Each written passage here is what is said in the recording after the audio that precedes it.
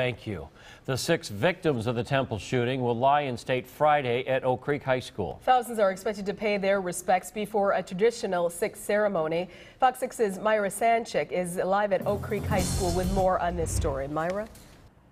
Yeah, this is expected to be a very busy place on Friday as people can come to pay their respects to all 6 Sikh victims.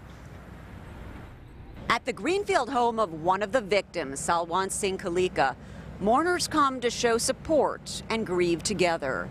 They take off their shoes as they enter the home, according to Sikh tradition. Within those traditions, victim Salwan Singh Kalika's son helps plan arrangements. Until the funerals and wake on Friday, visitors from this country and beyond gather at the home. Mourning should be spread. It shouldn't have to sit with just one person. When it sits with one person, it traumatizes them. Salwan Singh Kalika was the president of the Sikh temple, gunned down on Sunday. Sikh tradition dictates cremation, and his son will go to India to spread his ashes in a river there. Harjit Singh Sati does not know any of the Oak Creek victims personally.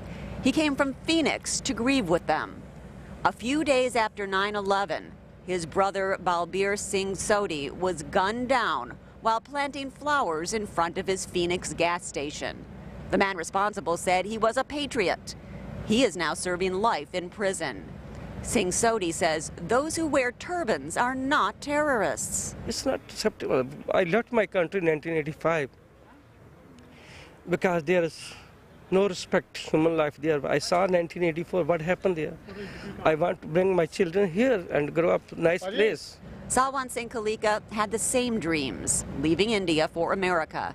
And at his home, now full of mourners, his American flag still waves in the front yard. This day, it waves at half-staff in his memory. And all 6 victims will lie in state here at Oak Creek High School on Friday. Visitation is from 9 a.m. to 11 a.m. Reporting live in Oak Creek, Myra Sanchik, Fox 6 News. All right, Myra, thank you. And there is a